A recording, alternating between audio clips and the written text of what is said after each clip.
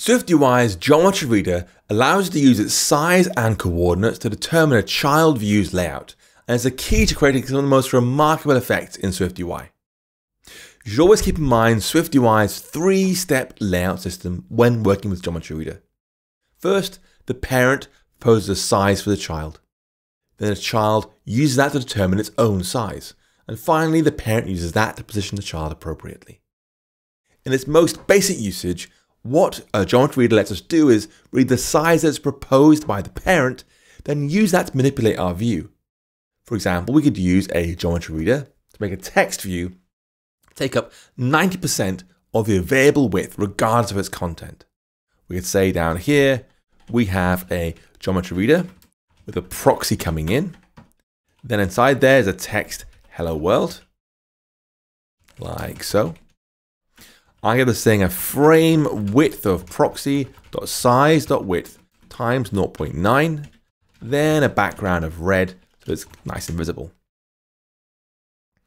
So this proxy parameter that comes in is a geometry proxy object and contains a proposed size, any safe area insets that have been applied, plus a method of reading frame values that we'll look at in a moment.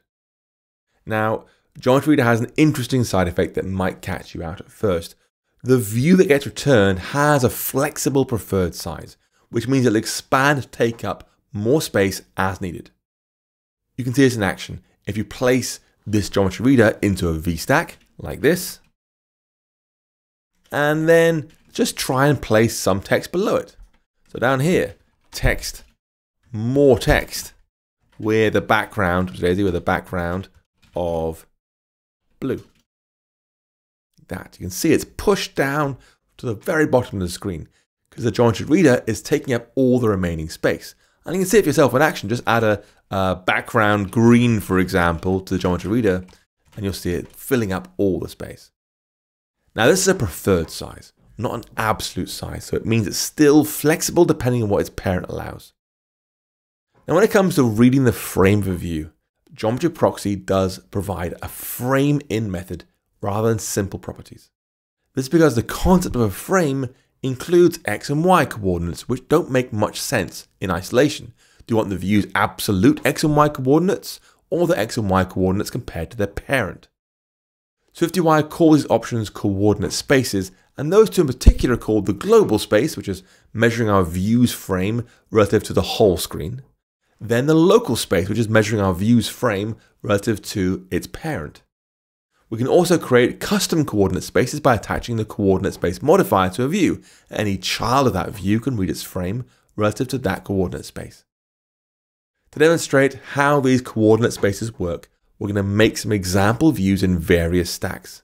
Attach a custom coordinate space to the outermost view, then add an on-tap gesture to one of the views inside it so we can print out the frame globally, locally, and using our custom coordinate space.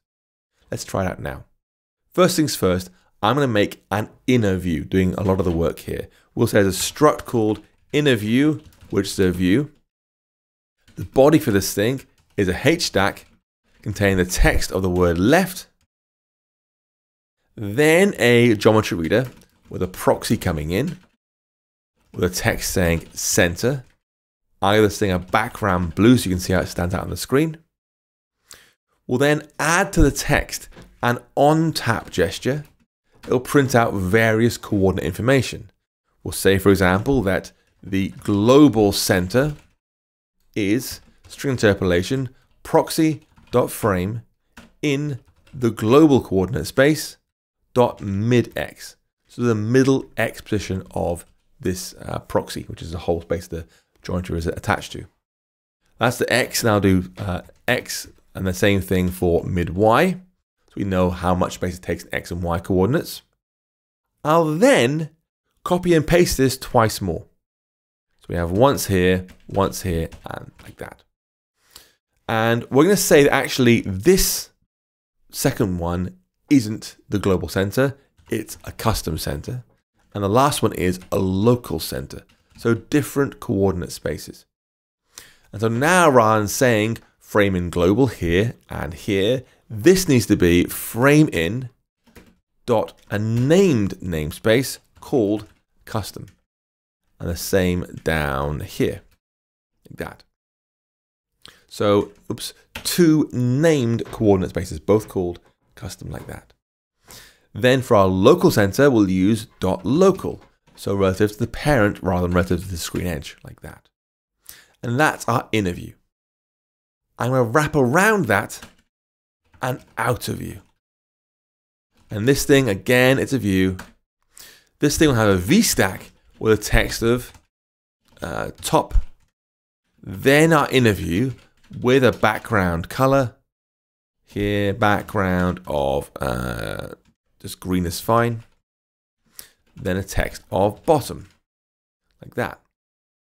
And finally, we can go ahead and use our main content view, this one here, delete all its current code, and say instead, I want outer view here with a background of red, and then a coordinate space called custom.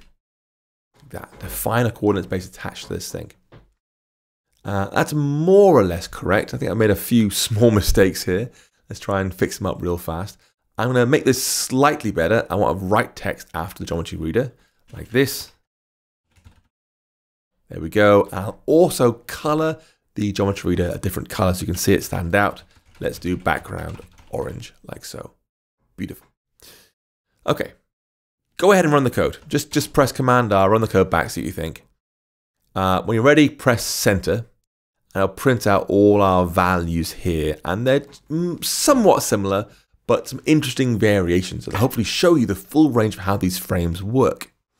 We've got this global center of 191, meaning the center of our geometry proxy, this thing down here, center vertically here is 191 points. So center horizontally, sorry, center X 191.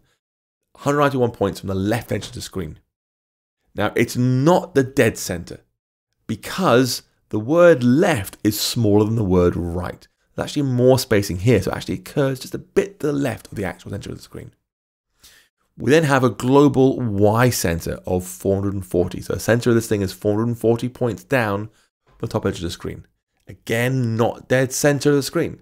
In this case, because on my device, an iPhone 15 Pro, there is more safe area at the top than there is at the bottom. So it's actually pushed slightly down the way. Then we've got a custom center of X here.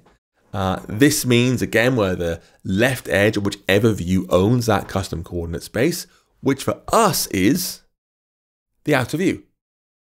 And that attaches to the most outer view we have, and therefore it also goes edge to edge horizontally. So it's the same number as our global center, that hasn't changed. But we do have a custom center Y of 381. This value is smaller than the global of 440 because outer view does not extend into the safe area. Then we have a local center X of 153. The center of the geometry reader is 153 points from the left edge of its direct container. And then we have the local center Y of 350, the smallest value for the Y here. So again, that's 30 points from its direct container. Now, which coordinate space you want to use depends on what question you want to answer. Do you want to know where the space is on the whole screen? Use the global space. Do you want to know where this view is compared to its parent? Use the local space. Do you want to know where this view is relative to some other view? That's where you use a custom space.